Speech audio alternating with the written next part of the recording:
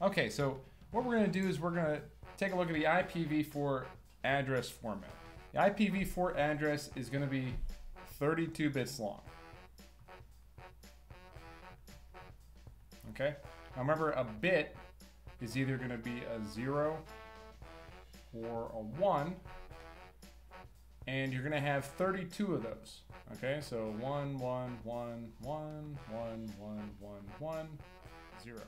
So that's a valid IP address. Okay, and what we're doing here is we're dividing this. If we were just to list this in binary, we'd list it like this, with all of the bits listed together. But we don't necessarily have to do that. We can use what's known as a dotted decimal notation to go from 0 to 255. Okay. Now, if we were to convert this series here, this binary value, this would be 255 dot 255 dot 0 dot 0. So that right there converts down to 255.255.0.0. Now the way you convert this is you convert it, each one represents a different value, and you go down the list. So let's draw that out here.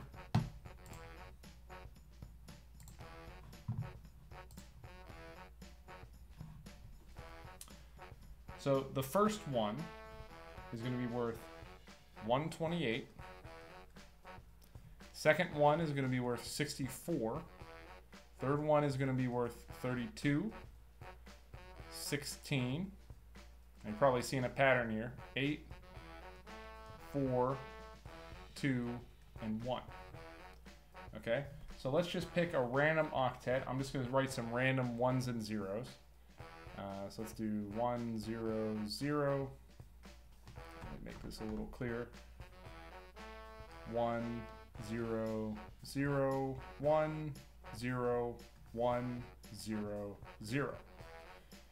Now each of these is going to correspond in its value place to these numbers. We're going to add these numbers together.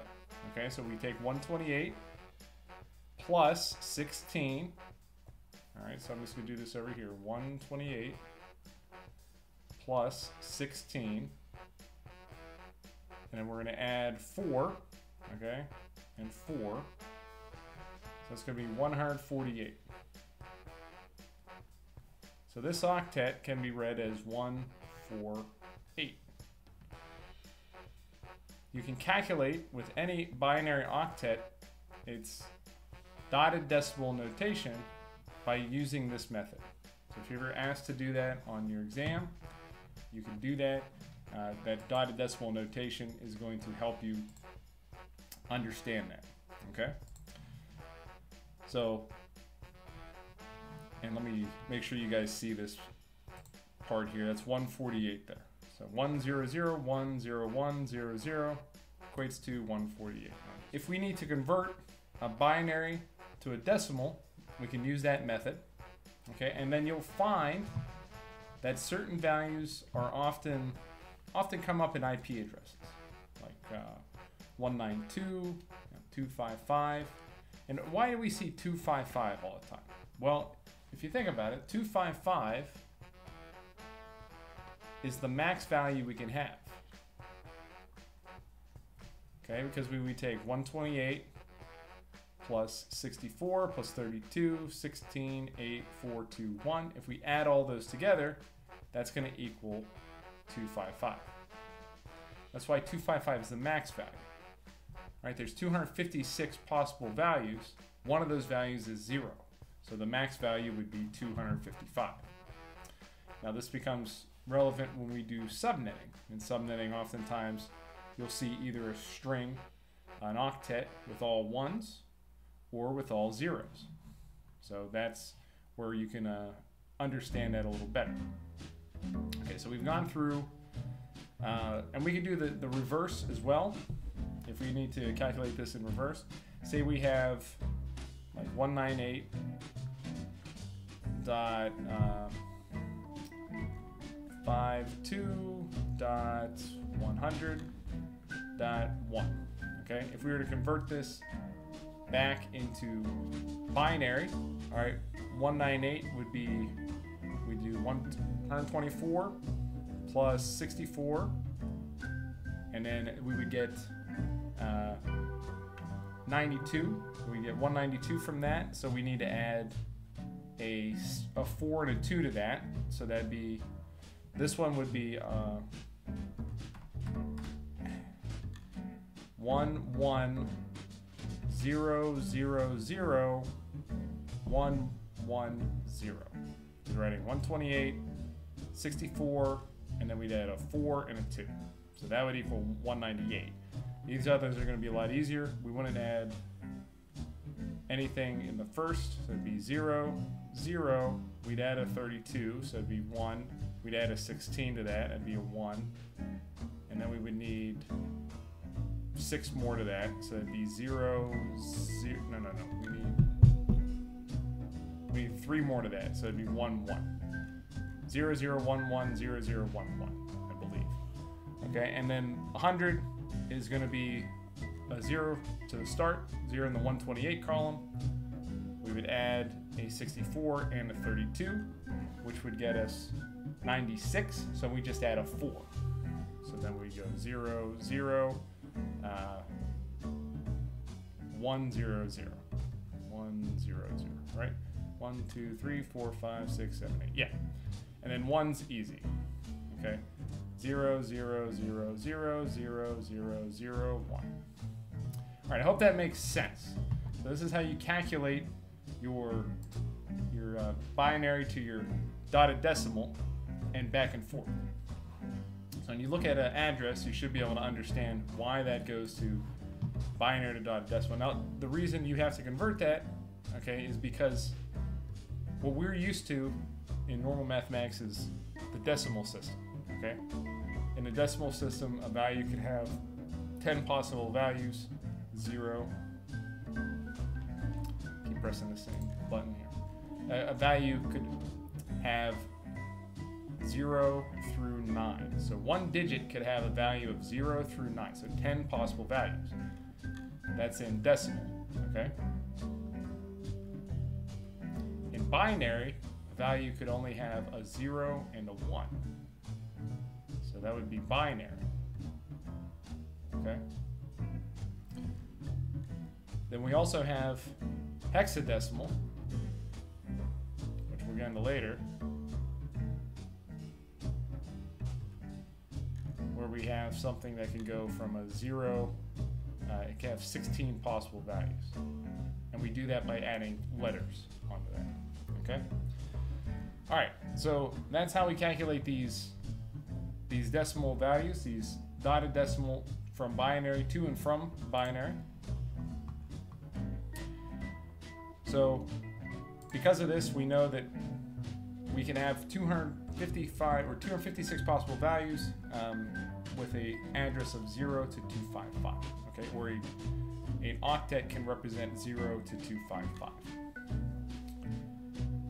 Now we can have, if we look at a subnet, subnets are often listed as 255.255.255.0, for example, okay, which would equate to, that's going to be 1111, 1111, etc., and then 0. Okay, so the 255 is going to be represented by a full string, a full octet of ones for each of these 3, and then a 0, which would be a full string of zeros. Now what we can do is we can determine that once we have that, we can determine the CIDR notation, classless interdomain routing, okay? Okay, that's CIDR. Now you might have seen this in a lot of places, okay, where you have an address, okay, for example, like 192.168.1.1/24. Okay, that 24 is going to determine basically the number of ones that we find in the subnet. Okay, so with this subnet here, all right, we're gonna have, let's just write out the rest of these. 3, 4, and 0, 0, 0, 0, 0, 0, 0, 0. Okay, so this, if we had an address under this subnet, we can list that as /24 because this subnet would have 24 ones. Okay, and we can calculate that. 1, 2, 3, 4, 5, 6, 7, 8, 8, 16, 24. Okay. Now that would represent what's known as a Class C address. A Class C address. That Class C address is going to have a subnet of 255.255.255. Class B address is going to have 255.255.0.0, and a Class A is going to have 255.0.0.0. Okay? These are the most commonly used. For your home router, your home network, you're probably having a Class C network, which would be annotated by a /24 if we were to write out the address and write out a CIDR notation. Okay? If we wrote out, say we had a Class A address, 10.1.1.0, we do /8, for example. Okay? Starting representation is also going to change depending on the address or the class. So Class A can have between a 1 and a 126 in the beginning of the IP. Class B, 128 to 191, and a Class C, 192 to 223. So if we had a Class B address, we can do like 174.1.2.0/16, for example. So if you are ever presented with a IP address based on how it's written or how it's starting, you'd be able to understand what class of network that would be. Okay, great. So